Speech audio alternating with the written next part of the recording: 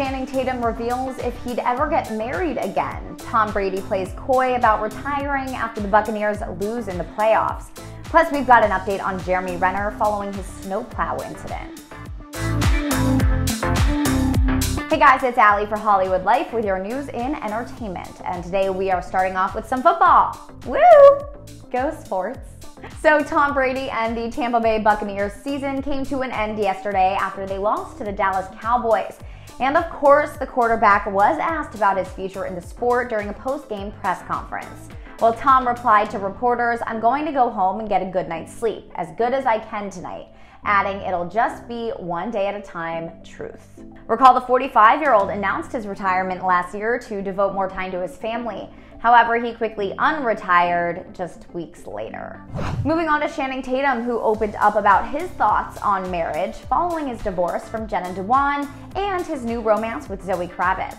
In speaking to Vanity Fair, the Magic Mike star admitted that he didn't know if he was ever going to get married again, saying, "Relationships are hard for me, even though I am a bit of a monogamist. In business, I have no real fear of anything being destroyed, but hard things, when it comes to people I love, I have a really hard time. I end up trying too hard, you know?" Channing also opened up about his 10-year relationship with Jenna, which ended in 2019, telling the outlet, "We've fought for it for a really long time, even though we both sort of knew that we had grown apart. I think we told ourselves a story when we were young, and we just kept telling ourselves that story, no matter how blatantly life was telling us that we were so different.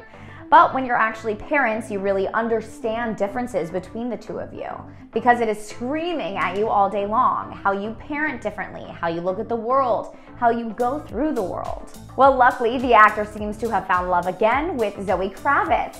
Channing admitted to having no chill and following a bunch of Instagram fan accounts of the actress after they worked together on her directorial debut. Channing Tatum having no chill? Well, it seems to have paid off, as those two have been dating for over a year now. Finally, to a happy update for Jeremy Renner. Shortly after the Marvel star took to his Instagram story to share that he was missing his home, the actor revealed he was able to return to his happy place following his hospital stay. The actor revealed on Monday evening that he was able to watch the new episode of his show, Mayor of Kingstown, at home, tweeting, "Outside my brain fog in recovery, I was very excited to watch episode 201 with my family at home." Recall the actor was in critical condition at the beginning of the year after getting crushed by his snowplow while working to get a trapped family member out of the snow. Well, after spending the last few weeks in the ICU, we are so happy that he is home and on the mend.